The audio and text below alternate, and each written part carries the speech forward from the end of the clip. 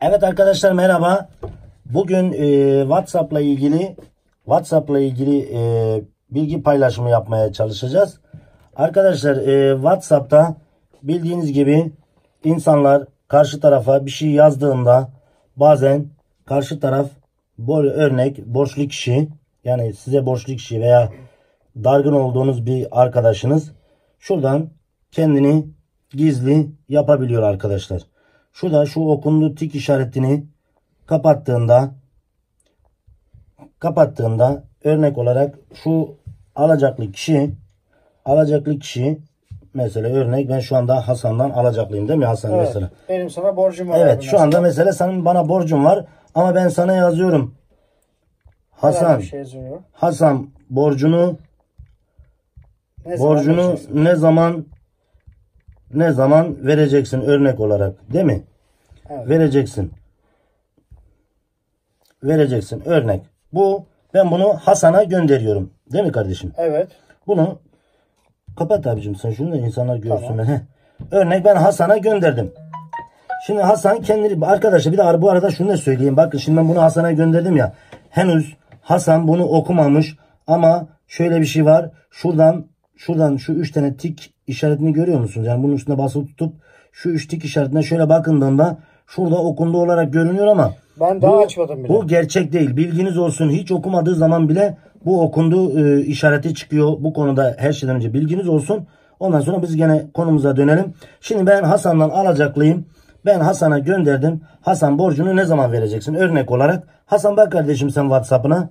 Hasan'da nasılsa zaten ben gizliyim. Yeşil tik işareti. Rahat davranıyorum. Evet. Hasan rahat davranıyor. Okuyorum. Ben tekrar yazıyorum. Hasan acil cevap yaz. Acil cevap yaz değil mi kardeşim? Örnek olarak. Evet. Ben Hasan'a gönderdim. Hasan tekrar okuyor ama gördüğünüz gibi kendini gizli yaptığı için, okundu tikini kapattığı için ben buradan Hasan'ın bu mesajı okuyup okumadığı kafamda soru işareti kalıyor. Ben de diyorum ki zaten herhalde bakmamıştır veya kendini gizlemiştir ama benim aklımda soru işareti. Örnek bir arkadaşından dargınsın. Bir kız arkadaşınızla dargınsınız. Örnek olarak nişanlınız olsun vesaire. Sen buradan ona yazıyorsun işte kusura bakma mesela. Kusura bakma yazıyorsun örnek olarak. Kusura bakma, özür dilerim değil mi? Örnek. Özür dilerim diyorsun. Özür dilerim diye gönderiyorsun. Ama o bakıyor ama sen buradan onun baktığını göremiyorsun arkadaşlar. Şimdi burada biz bu karşı tarafın gerçekten mesajlarımızı okuyup okumadığını nasıl anlarız? Şimdi arkadaşlar burada örnek olarak karşı tarafta borçlu olan Hasan'ın benim bu göndermiş olduğum mesajları okuyup okumadığını nasıl anlarım?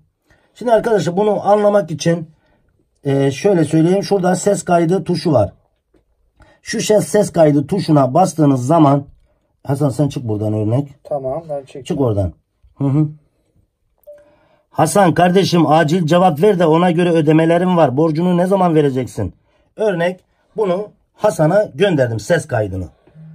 Hasan'a gitti. Şu an hala okumamış gözüküyor. Evet halen okumamış gözüküyor. Örnek Hasan açtı. Gördüm, hala açtığında da halen gördüğünüz gibi halen tik işareti yeşil olmadı. Şimdi dinle Hasan ses kaydını kardeşim. Örnek Hasan diyor nasılsa zaten karşı taraf görmüyor. Nasılsa Lokman abi zaten görmüyor benim okuduğumu. Ses kaydını açıyor. Aç abicim. Büyük bir sürprizle karşılaşıyor. Evet aç. Hasan kardeşim acil cevap ver de ona göre ödemelerim var. Borcunu ne zaman vereceksin? Örnek olarak bakın gördüğünüz gibi bu yeşil oldu. Bu ne demek oluyor? Ve şu an bu demek oluyor ki daha önceki mesajların hepsini de okumuş oluyor. Onun için sadece abonelerimize bilgi amaçlı bir paylaşım yapmak istedik. İnşallah faydalı bir bilgi paylaşımı olmuştur. İzlediğiniz için teşekkür ederim arkadaşlar. Hasan bu arada WhatsApp'la ilgili söylemek istediğin bir şey var mı?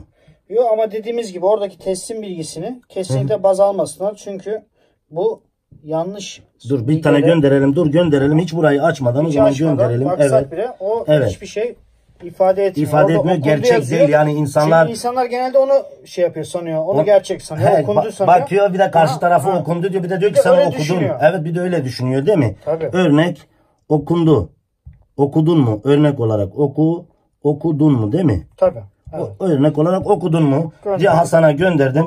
Halbuki Hasan daha garibim telefonunu almamış örnek olarak değil mi kardeşim? Evet. Hasan daha telefonunu almamış ama şuraya basıp acaba bu adam okudu mu okumadı mı diye baktığımda şurayı yeşil görünce Tabii. insanın kafasında okundu Diyor ki, gibi okundu oluyor. sanıyor. Evet. Aha. Ama halbuki Hasan daha bakmamış ve ben de burada kafamda diyorum ki ya Hasan Okuyor mesajımı ve bana cevap okuyor vermiyor. ve bana cevap yazmıyor arkadaşlar. Burayı dikkate almayın. Olur da hani böyle bir şey olursa burayı karşılaşırsanız böyle bir şeyi dikkate almayın bu tik işaretini. Çünkü bu gerçek değil. Hasan daha hiç telefonuna WhatsApp'ına bile bakmadı. Daha şimdi baktı. Gene aynı şekilde burada Aynı zaman yazıyor. Hiçbir şey değişmiyor. aynı hiç değişen bir şey yok. Gördüğünüz gibi. Hiç değişen bir şey yok. Şimdi ben tekrar şöyle söyleyeyim. Ben Hasan'a gönderiyorum. Hasan'a gönderiyorum. Gönderdim Hasan kardeşimize. Hasan kardeşimiz açtı. Tekrar özet olarak anlatayım. Hasan kardeşimiz açtı ama bende tik işareti çıkmadı. Çünkü Hasan kendini gizli yapmış. Tabii. Değil mi? Ben orada okundu bilgisini kapatmışım. Evet. Okundu bilgisini kapattığı için ben Hasan'ın mesajı okuyup takılıyorum. Evet. Ama ben şu şekilde Hasan'a ses kaydı gönderdiğimde Hasan'a gidiyor. Örnek olarak Hasan'a ses kaydı gitti. Ben Hasan da diyor zaten Lokman abi görmüyor. Merak nasıl ediyorum. Kendimi okundu bilgisi kapatmışım değil mi? Ne de olsa bu sesi de merak ediyorum. Ne yazdı acaba diye. Evet aç. Bakıyorum ve yakalanıyorum. Ve gördüğünüz gibi burası tik işareti. Tik işareti gördüğünüz gibi yeşil oldu. Diğerleri hepsi okunmadı olarak görünüyor. Ama bu okundu olarak görünüyor. Peki kendini nereden gizliyor kişi? Örnek olarak kısa olsun diye herkes biliyor ama gene de bunu da anlatalım. Okundu bilgisini gizli nasıl yapıyorsunuz arkadaşlar? Onu da anlatayım ama şöyle şuradan şu 3 tane tik noktalardan şurada ayarlardan hesaplardan gizlilikten şu aşağıda okundu bilgisi. Şimdi bunu açtığımda örnek ben normal mesaj gönderdiğimde gider. Örnek şöyle Hasan deneme. Şöyle gönderdiğimde örnek olarak şu anda okuduğumda tik işareti yandı. Çıkıyor. Evet çıkıyor. Ama şuradan da tekrar istediği zaman şuradan kendini okundu bilgisini gizleyebilir. Ama dediğim gibi bu okundu bilgisi ses kayıtlarına geçersizdir arkadaşlar. Bu konuda bilginiz olsun. Kendi okundu bilgisini kapatmak isteyen arkadaşlara bu arada hatırlatalım değil mi? Tabii. Bu ses kaydını geçersizdir. Ses kaydını açtığınız anda karşı taraf daha önceki yazmış olduklarınızı da görür. Tabii ki yani şu ana bastığı zaman o üstteki yazıyı da görecektir. Tabii ki. Şurada okundu bilgisi şu anda açık. Onu kapatabiliriz. Bunu kapattığımızda buradaki alacaklı veya arkadaşı veya dargın olduğu nişanlısı vesaire. Evet. Hasan yazdığımızda örnek olarak şurada gördüğünüz gibi Hasan burada bunu açtığında da burada tik işareti çıkmadı arkadaşlar.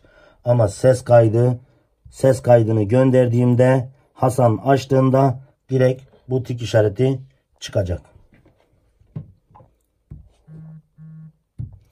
Evet arkadaşlar, izlediğiniz için çok teşekkür ederim. Umarım bir bilgi paylaşımı olmuştur sizlere. Sadece bir bilgi paylaşımı olması için insanların bu konuda bilinçlenmesini yardımcı olmaya çalıştık.